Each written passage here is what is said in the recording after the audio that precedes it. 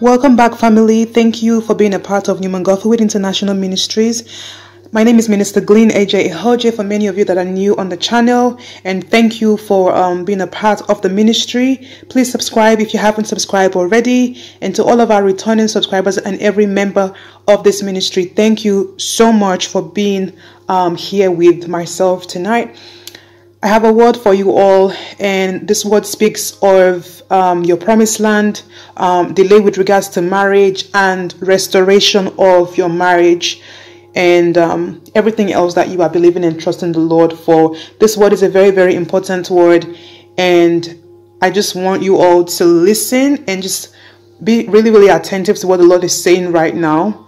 And yeah, just allow the Lord to do what he needs to do in your life in this season, especially in this year 2021. It's a very, very sensitive moment, and it's a very, very sensitive time as well. Amen. Praise God. So I'm going to say a short prayer. I'm going to say a short prayer, and just to open up and to allow the Holy Spirit to have his way. Hallelujah. Precious Holy Spirit, thank you. We worship you. We honor you. We magnify your holy name.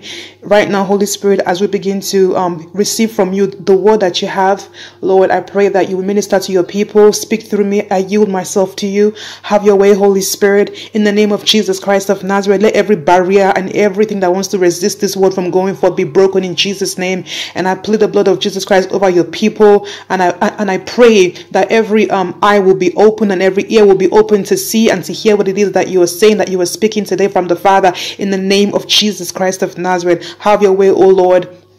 And I pray that every listener will be encouraged and uplifted through this word, Lord, and ready, O Lord, in Jesus Christ's name we pray. Take all the glory, Lord. Hallelujah. Praise God. I'm going to read from the book of Psalms, chapter 27, verse 14, and this is from the Passion Translation. Praise God. Here's what I've learned through it all. Don't give up. Don't be impatient. Be entwined as one with the Lord. Be brave and courageous and never lose hope. I'm going to read that one more time. Here is what I've learned through it all. Don't give up. Don't be impatient. Be entwined as one with the Lord. Be brave and courageous and never lose hope. Never lose hope. Keep on waiting on the Lord, you all. Keep on waiting on the Lord, for he will never disappoint you. Keep waiting on the Lord. That's what God's word is saying to you right now. It says, keep on waiting, for he will never disappoint you. In the promised land, I want to speak about the promised land that God is preparing you all for.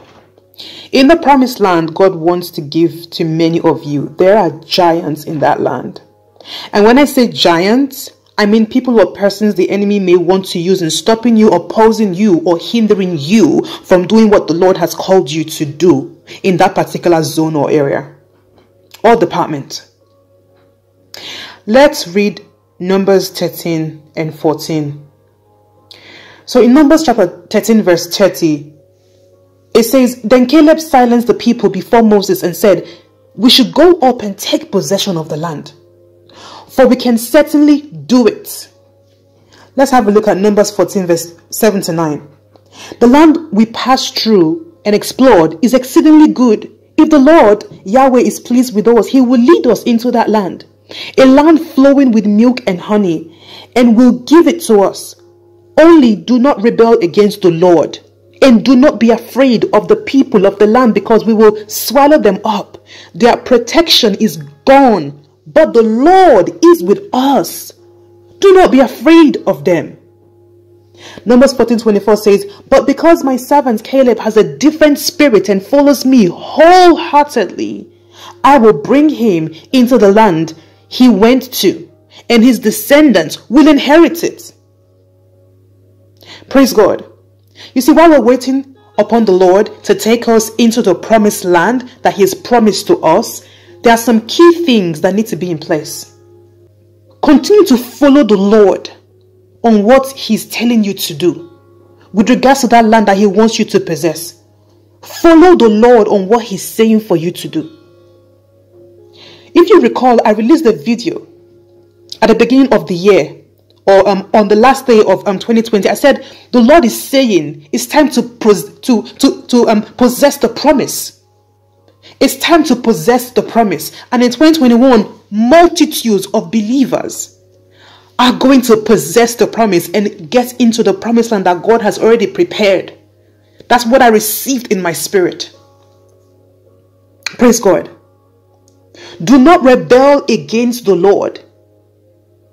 God is going to give you the land that is flowing with milk and honey. He will give it to you. Do not rebel against him and do not resist his work. And do not be afraid also. Because he will enable you to conquer and overcome whoever it is that wants to stop you or oppose you from doing what God has called you to do in a specific area, city, or country. Hallelujah. You will inherit the land and the place, the department that God is giving to you if you just follow him. Amen. God has already revealed this to many of you, including the strategies he will be unveiling to you, requiring the acquisition of that land. You know what the Lord has promised you. I'm speaking regarding physical lands now, a city or a territory, but for others it can be something else God has promised to give to you. That also can be your promised land or your promise. Amen. The battle is already won. You just need to position yourself in faith and trust solely in God. Also be brave, very brave and very courageous. As the scripture said in Psalm 27 verse 14, it says, be brave and very courageous. It takes courage to go into taking over or taking authority or dominion or possessing what God is telling you to. Because sometimes you see, God can say he wants to give you something. When he reveals what he wants to give to you, it can be, quite intimidating sometimes. It can be something that just makes you feel like, but this is too big. I'm not sure I can handle this. But the Lord is saying to you, be brave and very courageous so that you can face what you need to and realize that God is with you. He will never leave you. At every step along the way, as you go on, God will never leave you. He will hold your hand and guide you through where you need to get to. All the way, he will lead you there. And when you get there, he's still not leaving you. He will be there with you. He goes before us. He goes with us. Hallelujah. Some of you that are awaiting a godly marriage and restoration are about to also throw in the towel. I know that from my own experience, and I know that also through the multitude of counseling sessions that I've had. Many people are at the point of giving up. You've been standing for so long and you just feel worn out and tired. I see that in the comment section sometimes. And we pray for you, myself and husband. We pray for you all. We always pray for you all for strength, for a revival in your spirit.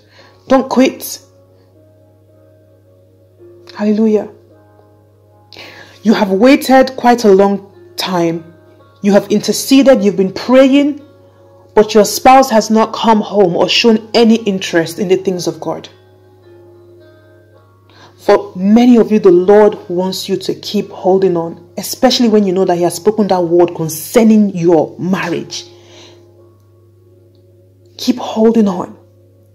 For all the time, energy, finance, whatsoever you may have lost, even in your health, God is restoring you times 7.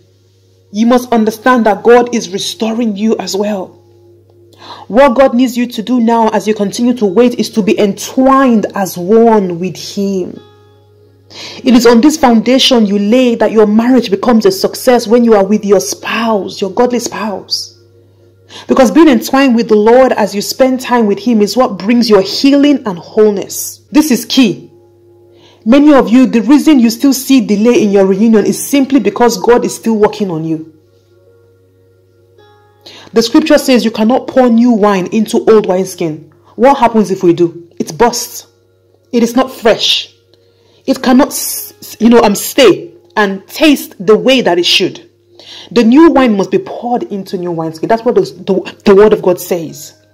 so that it lasts longer and stays fresher. This is the same thing with you and your spouse. If God doesn't take the time to cleanse you, refine you, and heal you, the both of you, you cannot truly enjoy or experience the new, wonderful, and supernatural gift of marriage that He is releasing to you. Many of you are almost there. You just have a little bit, something inside of you. It could be a bad habit, anything that God just wants you to focus on that and tackle. It could be a bad habit or an addiction that you think you've overcome, but you haven't.